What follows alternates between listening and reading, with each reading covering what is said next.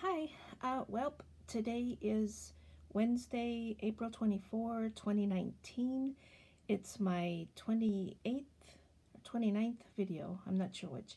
I'll have to look. Although not in a row because I skipped a couple weeks because I just was not succeeding.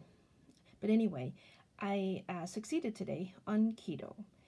Um, and I had coffee for the first time in a long time, because I'm not a coffee drinker, but I started drinking coffee um, when I was on keto for like 9 days. I was on keto and I had coffee during that time.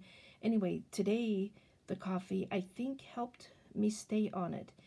I think because I don't know why. Maybe because it made me full. Um, I just, in the morning, I was kind of craving stuff. Earlier in the day, I was kind of craving stuff. But after a while, after drinking coffee for a while, I didn't crave it. So I'm going to keep drinking coffee. I don't put anything in it yet. I know that people like on Reversing Diabetes on Facebook and Christy Honeycutt Sullivan, they drink something called bulletproof coffee. I think they add like butter or any fat to the coffee. I haven't done that, and I don't know that I will, but it worked anyway. Let me see if the volume is up enough.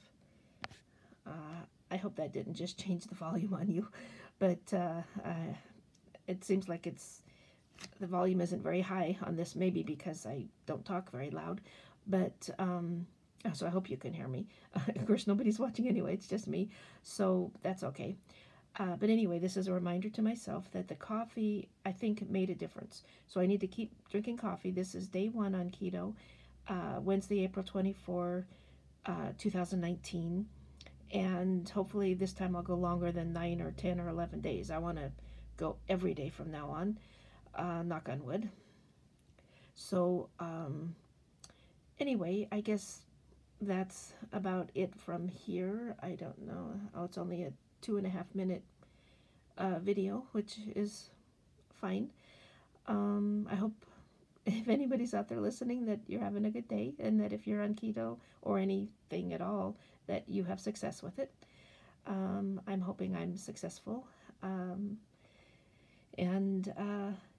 I guess that's about it. I'm going to try again to videotape every single night and try again to stay on keto every single day and night, and see where it goes. Hopefully, you know, a week from now, 2 weeks, a month, a year from now, I'll look a whole lot different, hopefully, because hopefully I'll stay on it. And I'll feel a lot different. My blood sugar has been so crazily high, in the 400s, the 500s. And I usually have to take like, maybe 100 units of Humalog insulin. Today I took 25. And, you know, my blood sugar was still a little high. It was in the low 200s, but it's way better than 4 or 500s. So, and I had a at-home A1C test. I took one of those, and it was 8.7, which actually surprised me because the last time I took one was in 2013, and I think it was 8.2, but I've been a lot worse in the last 6 months or a year on keeping my blood sugar down, and I ran out of Lantus insulin, the long-acting one. I ran out of that like, I don't know, 6 months ago or something.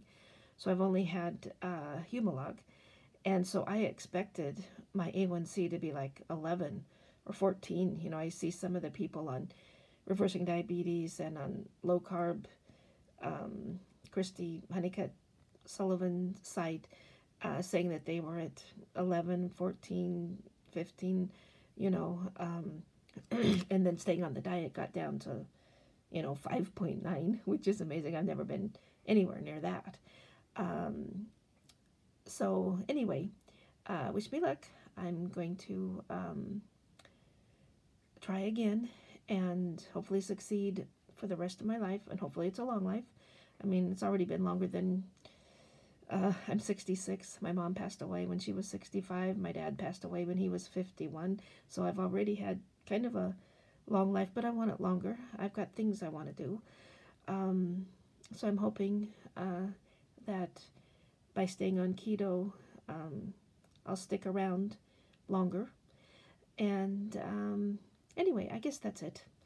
I'll talk to you tomorrow night. Thanks for listening, me, because I don't think anybody's listening, and that's okay. I don't want anybody to see this while I look as bad as I do. And but maybe after a year, it'll be nice to anyone to watch, because they'll see the difference, and hopefully there'll be a good difference. Anyway, talk to you tomorrow night. Thanks. Bye.